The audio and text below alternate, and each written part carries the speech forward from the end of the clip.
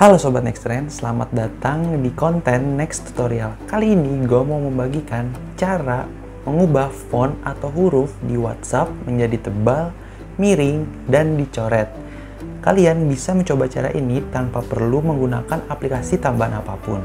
So, langsung aja, ini dia caranya.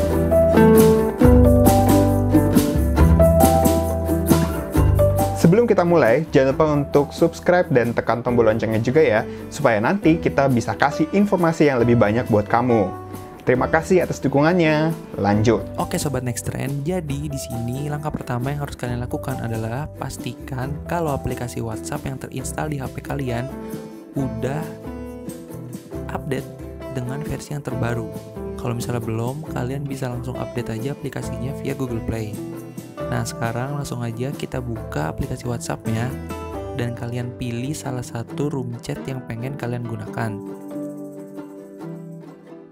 Setelah itu, untuk membuat huruf menjadi tebal, kalian tinggal menambahkan simbol bintang diikuti dengan kata yang ingin kalian ubah menjadi tebal.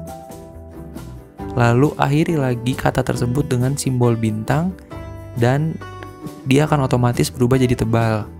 Kemudian untuk mengubah huruf menjadi miring, kalian tinggal menambahkan simbol underscore, lalu ikuti lagi atau diikuti dengan kata yang ingin kalian ubah menjadi miring. Akhiri kata tersebut dengan huruf simbol, maka dia akan otomatis berubah menjadi miring. Kemudian untuk mengubah kata menjadi tercoret, kalian bisa menambahkan simbol. Nah ini nih, simbol yang ini. Gue nggak tahu apa namanya, tapi bisa langsung kalian tambahkan aja. Terus kalian masukin kata yang pengen kalian ubah jadi tercoret. Habis itu kalian akhiri lagi katanya dengan simbol tadi dan dia akan otomatis tercoret. Sebenarnya simpel itu aja sih cara untuk mengubah kata atau huruf di WhatsApp menjadi tebal, miring, dan juga tercoret. Kalian gak perlu pakai aplikasi tambahan apapun, cukup memanfaatkan fitur yang sudah ada. Nah itu dia tadi, cara mengganti atau mengubah font di WhatsApp menjadi tebal, miring, dan tercoret. Semoga bisa langsung kalian coba aja di rumah. Kalau gitu, sekian dulu video kali ini.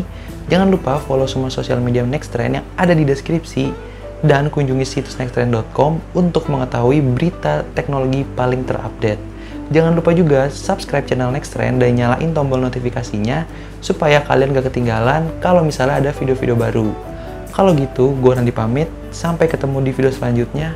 Bye-bye.